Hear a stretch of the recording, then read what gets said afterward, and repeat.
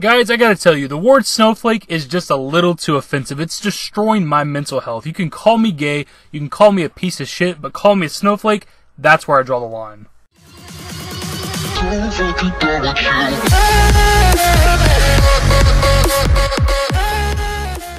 Two things really quickly before we get into it. Of course, we're still on the road to 10K, trying to hit that by the summer, but short-term goal, 8,000. So if you guys are new, please subscribe.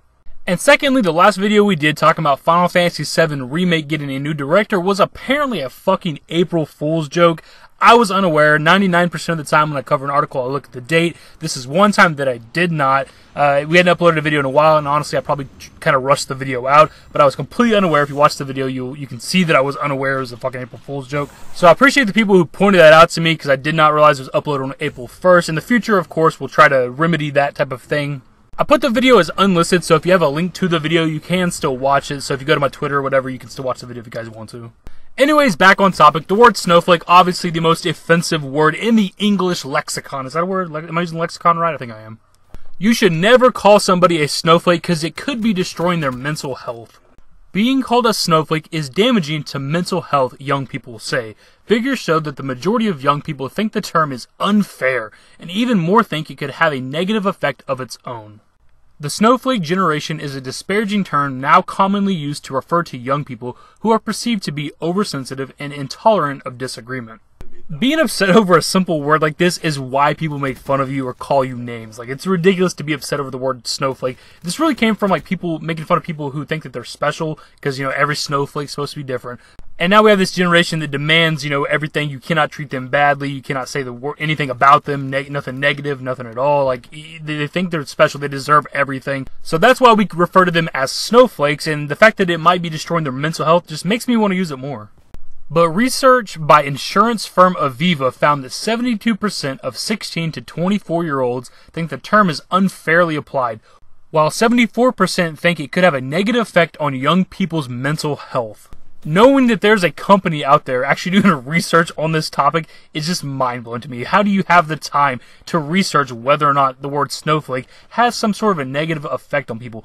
Also, since you're asking the target audience, the people who would be called a snowflake, of course they're going to say, yes, this has a negative effect on me. Like, why don't you ask other people, like people who actually use the term? Because if, say, you were to ask me, do I think the word snowflake has a negative effect on somebody's mental health, I'd probably laugh in your face because that's a stupid fucking statement. It's a word. It's a simple word. It's not even an offensive word. It's actually a pretty accurate term when you think about it, because this generation, like the way people are these days, everybody thinks they're fucking special. Everybody thinks that they deserve everything. Of course, I don't mean like people watching this video. You guys know what I'm talking about. Not like literally every fucking person. But the majority of people these days, these younger people, think that they deserve the fucking world and you can't treat them badly. And it's like, whatever, I'm gonna hit you with a dose of reality, you fucking snowflake.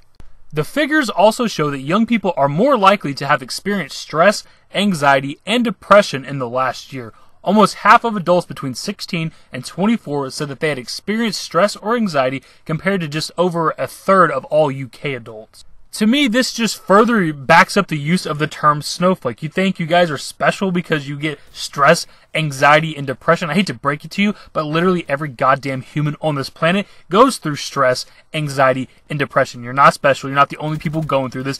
There is not one person watching this video right now who has not experienced one or all of those at some point in their life. Shut the hell up. The firm's medical expert, Dr. Doug Wright, said the term could cause problems. Our findings suggest that young adults are more likely to be experiencing mental health problems, so using a phrase which criticizes this age group could add to this issue. While young adults in particular appear to take offense to the snowflake label, the majority of adults agree that the term is unfair and unhelpful, so it's important that people consider how such labels are used and the cumulative effect they could have on their recipients, he said. Sounds like this doctor might have been called a snowflake once or twice in his life. He sounds weak as hell, man. This is why people make fun of you guys. This is why people make fun of this generation, this snowflake generation as they're calling it, because you guys take offense to so many things, such little things. I can understand if somebody calls you like a racial slur or makes fun of the fact that you are gay or something, you're homosexual. Like, I get it, okay, it makes sense. They're just words, but I can at least accept that. If somebody calls you something like a snowflake and you start talking about how it's damaging your mental health, that's where it's like, get the fuck out of here, you fucking pussy.